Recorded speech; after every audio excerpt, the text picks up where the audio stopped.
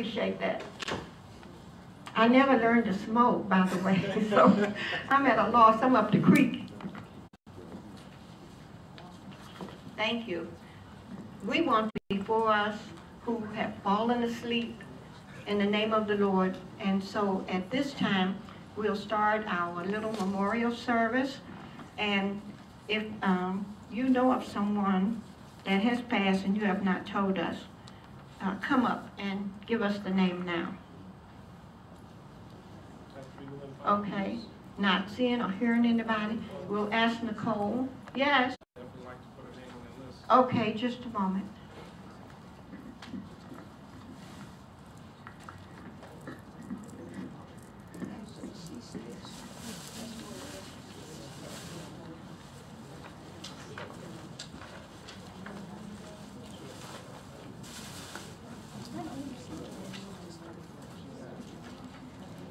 Would you write her name on this, please? You thought you put it on there? Does someone have we put the name on these people? We put it on there yesterday. I have the scripture by Nicole. Excuse me, everyone. I have a quick moment to say a few quick things. I do have multiple sclerosis. I totally forgot when I got up there, and plus I was a little nervous and excited. Okay.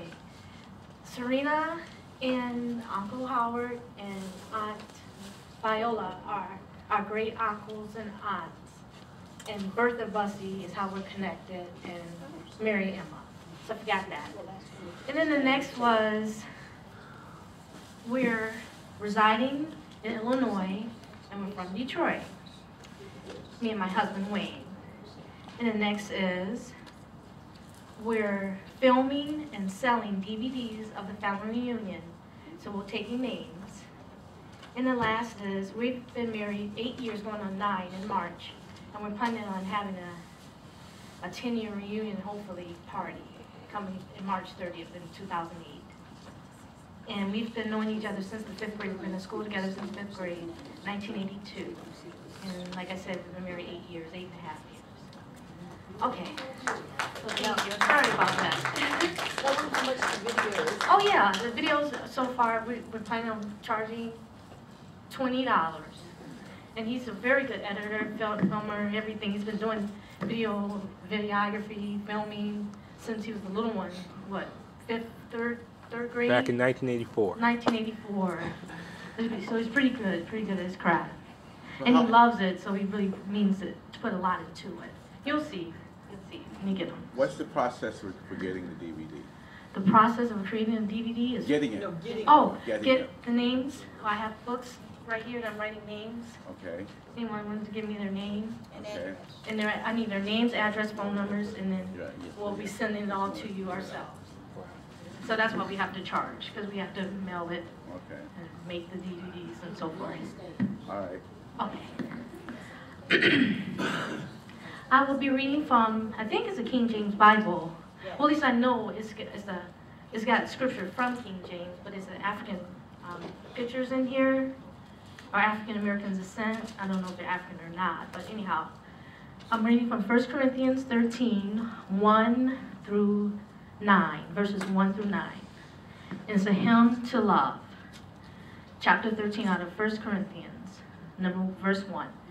Though I speak with the tongues of men and of angels, and have not charity, I am become as sounding brass or a tinkling cymbal. And though I have the gift of prophecy and understand all mysteries and all knowledge, and though I have all faith, so that I could remove mountains, and have not charity, I am nothing. Amen. Oh, that's love. Charity's love. Okay. And though I bestow all my goods to feed the poor, and though I give my body to be burned, I have not charity, it profiteth me nothing. Charity suffereth long, and is kind. Charity envieth not. Charity vaunteth not itself, is not puffed up, doth not behave itself unseemly, seeketh not her own, is not easily provoked, thinketh no evil, rejoiceth not in iniquity, but rejoiceth in truth, beareth all things, believeth all things, hopeth all things, endureth all things. Charity never faileth, but whether there be prophecies, they shall fail. Whether there be tongues, they shall cease. Whether there be knowledge, it shall vanish away. For we know in part, and we prophesy in part.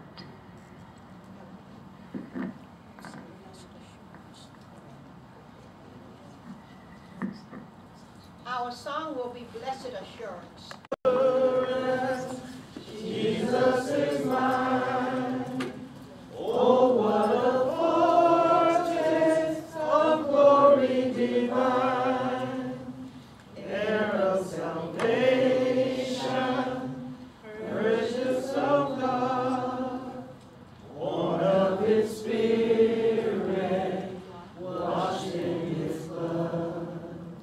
This is my story, this is my song, praising my Savior all day long. This is my story, this is my song, praising my Savior all the day long. If we could have prayer by Herb Kemp. Okay. George Hampton. Or a volunteer. Heavenly Father, we thank Thee for all those that are assembled here today. Father, we know that if it wasn't for You, we wouldn't be here today. We ask that You would bless us and guide us, O Heavenly Father. Keep us in the hollow of Your hand. Father, we realize that we all haven't been good, but we thank You for having Your mercy on us today. As we travel the dangerous highways, Father, we ask that You would guide us and keep us. Then again, O Heavenly Father, as we return to our homes, guide us on the dangerous highways, and let us know that You're still the same God that You were on yesterday. Heavenly Father, we thank You for this blessed reunion. May it be uplifted to all of us. And Heavenly Father, bless those that had their hands in assembling this reunion. In Your name we pray. Amen. Amen. If you would take your seat. And we could start with the table here and go to the next table and on around, please. King. Blanche King. King. Yes. Okay, would Blanche's family stand? Thank you. The next table. Wayne and Nicole Perry. Wayne and Nicole's daughter. And what was her name? Ramona Tamara Perry. Ramona Tamla Perry. Connie? Okay. This table. Lucille Farrell, my aunt, my mother's sister. Everybody in the family of Lucille Farrow, including me, stand. Thank you. And the next table.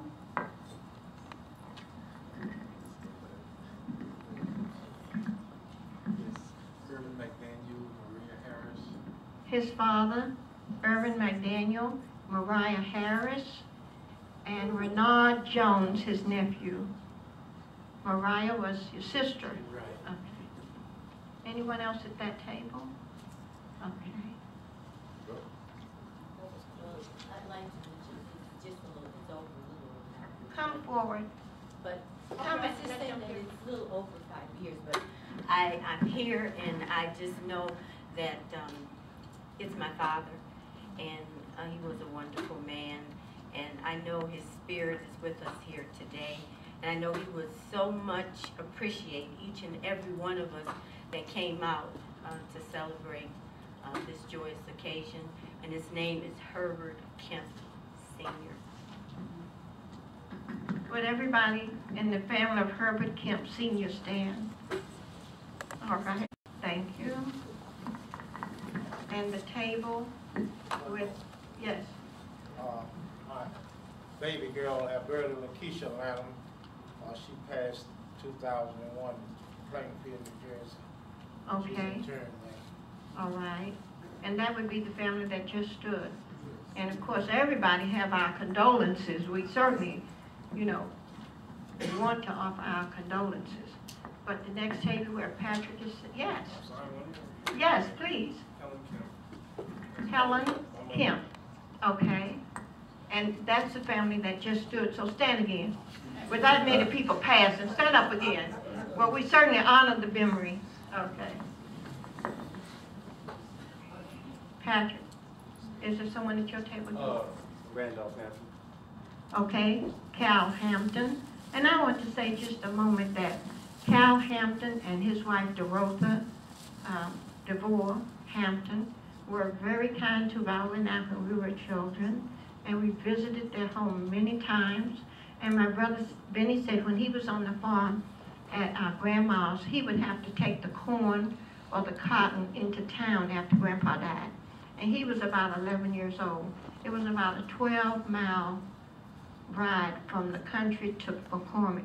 And he said he could always count on a big platter of chicken at the DeRosa and Cal Hampton's house. And he said that the children ate first at that house. And he always had plenty of lunch to take on his way to McCormick or even back home to Grandma's. So he and Lammy and Dora were my grandmama's grandchildren that was on the farm after William McDaniel passed, my grandfather. Norvell Farrell McDaniel, no, Norvell McDaniel Farrell's family, or vice versa. Okay, the next table here. Okay, it was their father, George and Solomon Hampton's father, that he mentioned, the grandfather. Okay, and the next table, please. Joan Esther. My brother, Willie C. Fan, my aunt, Ruth Artis, and my older brother, Thomas Horton. Would everyone connected to the Strother'S family stand in memory of Willie C. and what was the other name? Ruth Artis and Thomas Horton. Okay, thank you. And at the next table, has someone passed? Okay. My sister, Margie Lane. Margie Lang, and that would be Fred Strother's granddaughter. Okay, Annette and Kevin's sister. Viola, did you want to? No, I'm standing with her. Oh, yes, we Strother's, okay. All right, we McDaniels, okay. Thank you very much. I think that we should honor them because they did so much before we came, and then after we got here. Many of them instilled in us the pride that we have today, the ethics that we live by today, the Bible teachings that we live by today. My grandma would say, okay, everybody have to take the bath in this tin tub on Saturday night. She would heat this tea kettle of water. She had a big pan, and then she would cool it down with the well water, and we would take our bath in the tin tub. Then, Sunday morning, we would be dressed, our hair put in Shirley Temple curls, and then we would be off to Sunday school. Well, then she would come because she was bringing the dinner in the baskets, and then they would spread the food on the tables under the shade trees, and she would feed everybody. As everyone at that church, they didn't go straight home. They would stay and have, I'll say, lunch after the service. So we would have to cross a field of cows and bulls. So we would say, oh, if you have on something red, you're going to have to run fast because the bull is going to be after you. Well, we didn't know if the bull was colorblind or what, but I think just because somebody was in the pasture disturbing the animals, they were excited. And so we would take off our shoes and we would carry it in a paper bag, a wet cloth,